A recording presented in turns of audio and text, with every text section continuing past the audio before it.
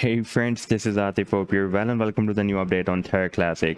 After breaking out this bull flag, we had a very big rally but could not break out this very strong and key resistance of 16685. And here we also have formed a cup and handle pattern as well. And right now we are moving between this support and resistance, and in today's video we will take a look at this move. But before starting this analysis, if you're not subscribed to my channel, then do subscribe it. And for more ideas, you can also support me here at the Patreon, because here I'm sharing different trading ideas for you, and you can find the link to join me here in the video's description I've shared. So let's start the analysis. And first of all, let me to begin with this 4-hour time frame chart.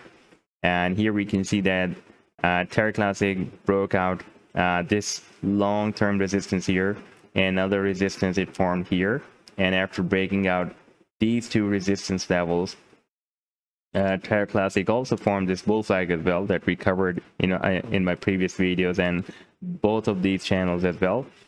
We had a very big rally, and we are rejected by this resistance. And after this rejection, we broke down the next support, and now we are dropped at this next support of 0.00010175. And if we take a look at this support, then previously here for the several hours it had been breaking as a resistance, and right now you can see it is breaking as a support for the price line.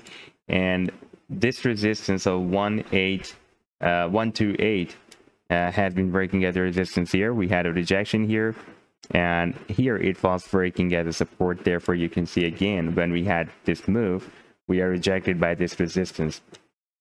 And the next support will be here at 9050 that I have been showing you, 0.00009050. Previously, when we did not break it out and form this bull flag, I was telling you that we can now break out this resistance of 9050, and this was quite strong resistance, and now it can break as a strong support, because here it has been breaking as a support, here as a resistance, and here as a support, and almost here as a resistance as well.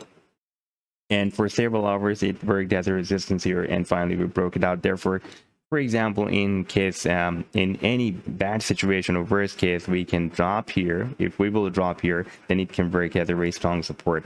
Right now I would like to again talk about this cup and handle pattern. You can see on the daily time frame we have a quite round shape here, and this is the body of the cup we have here. And here we have the resistance of this cup. And again, if I show you this retracement, I'm just going to place this Fibonacci tool from this bottom of the cup up to this resistance. Let me to take you back to the 4-hour time frame.